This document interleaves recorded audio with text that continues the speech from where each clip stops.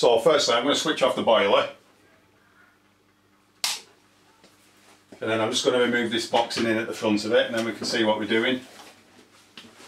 So I've come to check the expansion vessel on this boiler, and when I press the Schroeder valve in, water's actually come out, which means that the expansion vessel is no longer working correctly because the diaphragm is passing. That means that I can either buy a new expansion vessel for this particular boiler, which is about 60-70 quid, and then it's got to be fitted, and it's not a job that I can do because you do have to take quite a few bits off the boiler in order to change it. So I consulted the guys in my forum who were extremely helpful, and they've advised me to fit an external expansion vessel like this one. So I've bought the actual vessel itself, that was about 20 quid, and I've also bought a mounting bracket to put it on. So basically this has got to go close to the boiler, and it goes on the central heating return pipe, and all we need to do is tee into that. So I'll just put the piece of rubber on there, put the mounting bracket on, and tighten that nut up. And then when we've done that and it's fixed to the wall, we've got a 3/4 inch to 15 milli compression tap connector, and then that will just screw on the top of there. So we need to tee into the central heating return pipe, which is this pipe here. This particular pipe here, the 22 mil, is the floor, and then this one here is the return. The only problem is because it's so close to the wall, I can't actually get in there with a pipe slice to actually cut the pipe. So I need to tee into this pipe somehow with a 15 mil pipe, and that's where the actual filling loop connects there. So what I'm going to do is I'm going to remove this cap, and then I'm going to build some pipe work up to go along there, down, and then the expansion vessel is going to go in the corner of the kitchen. So if you haven't got a filling loop like that with a blanked off end, you're going to have to cut this return pipe somewhere and put a T-piece in and actually tee off it. But before you do that, you do have to drain down the boiler, which we're going to do next. Just to give you some idea of where the actual expansion vessel is going to go, that's the boiler on the wall there. And then we've got a worktop and a washing machine. And then in that corner there, at the side of the draining board, is a space that's unused underneath. So I'm going to put the expansion vessel down there, then it's out of the way. So basically all we need to do is fix this to the wall. We've already pressurised it to the correct pressure, and then we're just going to connect that to the top of there and make sure it's nice and tight and doesn't leak. And then we're going to have a 15 millimeter copper pipe coming out of there. It'll have a couple of bends in, and then we're going to route it up, and it's going to go into that bit when we remove that cap. We've now located a drain off valve, so we're going to attach an hose pipe to the end of this and a Jubilee clip.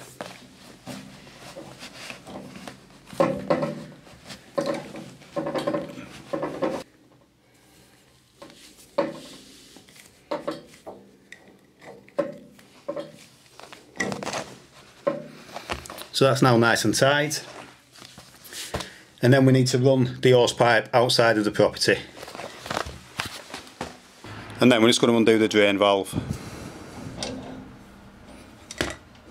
Give that a couple of turns, and now we're going to open the bleed key on the upstairs radiators, and as you can hear, it's sucking the air through there now.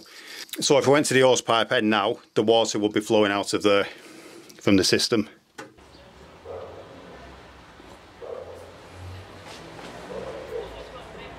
So now we've still got the drain pipe attached to the bottom of the drain off valve, and we're just going to open this valve now. And as you can hear, that was air escaping. So it's actually sucking air in there now, and it's taking the water out of the lowest level, which is the drain point. So now we can safely remove that cap, and we can tee into that with our expansion vessel.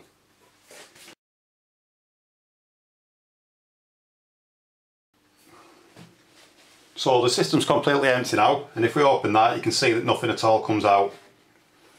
So it's an ideal time now to put some inhibitor back in the system because we've drained it all out.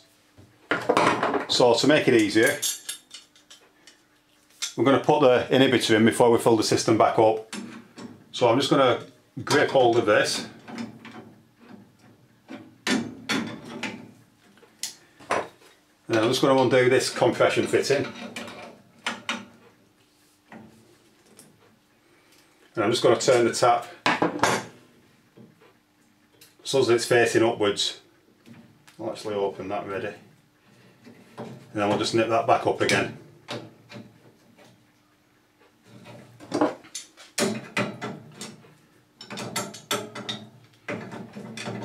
It's a bit awkward here. Screw that. And I'll just nip that back up.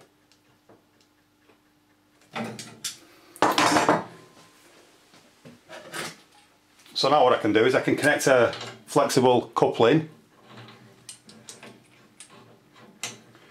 because normally this makes up the filling loop. So what I can do now is pour the inhibitor in there, and it will go down there and it'll go back into the return pipe for the boiler. So I've made sure that that valve's open there. And I'm just going to grip that using some kitchen towel.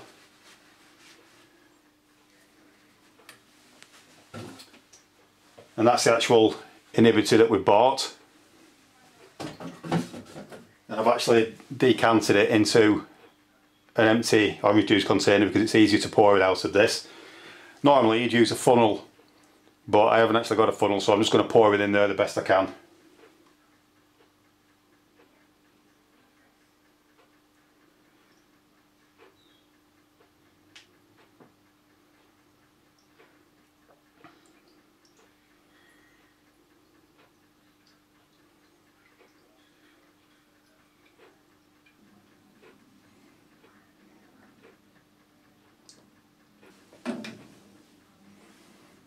So now we've done that, we can now close the valve because the inhibitor has now gone down into the system.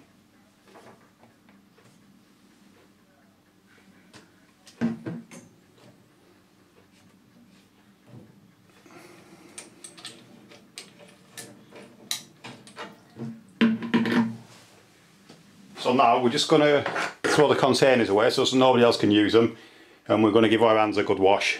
I'm now going to position this bracket on the wall. I'm going to fix it so that when the expansion vessel is on the bracket, we have plenty of room to access underneath, because that's where you recharge it from. So I can't actually get my camera down there because it is in a bit of an awkward position. So basically I'm going to fix the bracket to the wall, and then I'm going to put the expansion vessel through the bracket, and I'm going to tighten that nut down onto it so that it's tight.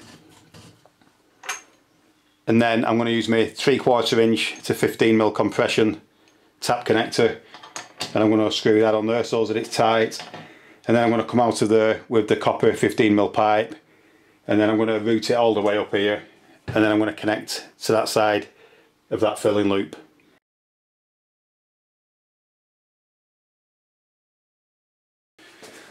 So I've now fit the external expansion vessel by teeing into this joint here. So we're now in the actual return pipe for the central heating.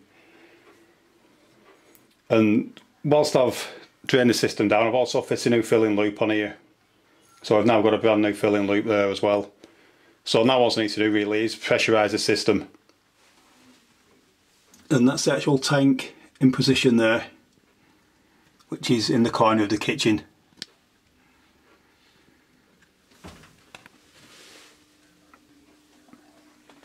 And it just tees up there, and then it's connected to the boiler. So to fill the system now, we need to use the two isolation valves. There's one there and one there.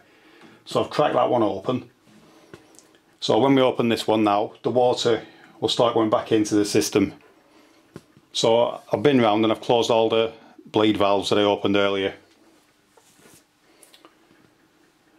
When you do this, it's important to keep checking for leaks. You need to check the actual pipework that you've put in to make sure it's not leaking, and you also need to check the radiators that you bled to make sure that they're not leaking.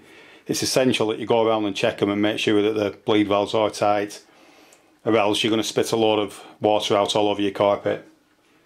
So if we crack this valve open now, you should hear the water start to go into the system. So we're just going to put it in slowly to begin with. And then we're just going to keep checking for leaks. The system's been refilled now to about 1.2 bar. I've checked for leaks everywhere and there's no leaks. So now all remains to be done is to actually check the boiler's working. So we're just going to switch the boiler back on now. So I've now got the power back on, and then really want to test the central heating.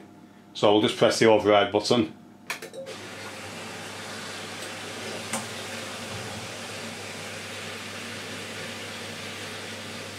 And the central heating's now come on. And we're just going to go around now and just check again for any leaks and make sure that none of the compression fittings that we've used are actually weeping, because sometimes you do get a little bit of a weep coming from them. And if that happens, you have to tighten them up, obviously. So I'll fill the system back up and it's now working. I've got the central heating switched on. It's at about 1.5 bar and it's getting up to a nice temperature now, and with still no leaks. So that's it really. So now it's just a case of putting your boxing in back and then tidying up, which will probably take a couple of hours.